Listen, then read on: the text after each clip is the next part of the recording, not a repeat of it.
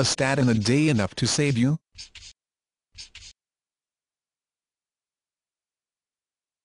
A recent NICE proposal to dramatically increase the numbers of patients who are offered statins has not been received favorably by all. NICE is the National Institute for Health and Clinical Excellence. It is responsible for giving evidence-based guidance to health professionals on a wide range of health issues. Statins are already the most commonly prescribed cholesterol-lowering medications in the UK. Around 7 million people in the UK take the tablets, which cost less than 10 pence a day. Arguably, a cost-effective solution to a serious health problem. It is estimated statins prevent around 7,000 deaths a year from heart attacks or strokes. Tens of thousands of people are also spared non-fatal heart attacks or significant disability. Cardiovascular disease was common in early middle age as early as a generation ago. These days, blood pressure-lowering programs and treatments have delayed heart disease for around 20 years. NICE guidance suggests that adults with a 20% chance of having a heart attack or stroke in the next 10 years should be offered statins. Draft guidance suggests lowering the risk threshold for statins to a 10% chance of cardiovascular disease over 10 years. A change from simvastatin to atorvastatin 20 mg in patients identified as high risk is also recommended. So how is the risk calculated? The Q-Risk2 tool is an easy way to calculate individual risk.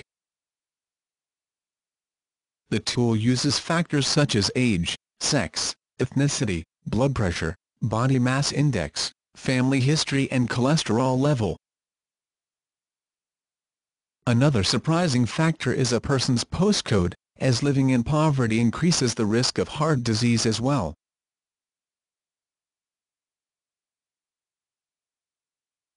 And even if a person's current risk is below the 10% trigger for statins, the risk increases as a person ages. By the time you reach the 6th decade of life, it is highly likely that you will need statins despite being in seemingly good health.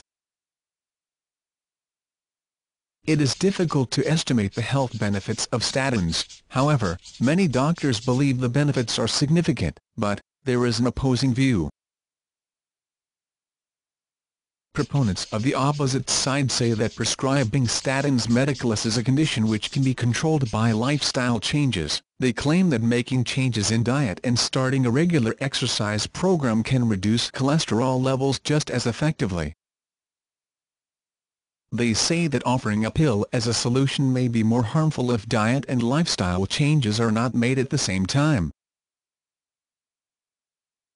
They also say that offering a pill as a solution may be more harmful if diet and lifestyle changes are not made at the same time. NICE disagrees and maintains that the figure is far lower and serious problems with statins are rare.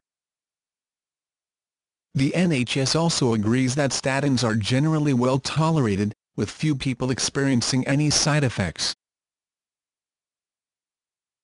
In the end, patients will have to consult with their GP and do their own research. There is little doubt that statins are an important part of the treatment of high cholesterol and heart disease. Some patients will opt to try statins and adopt a wait-and-see attitude to side effects. After all, they know that treatment with statins is long-term treatment. They will be taking a tablet every day for many years to come. And the tablet is not the whole treatment. Lifestyle changes are essential, with or without statins.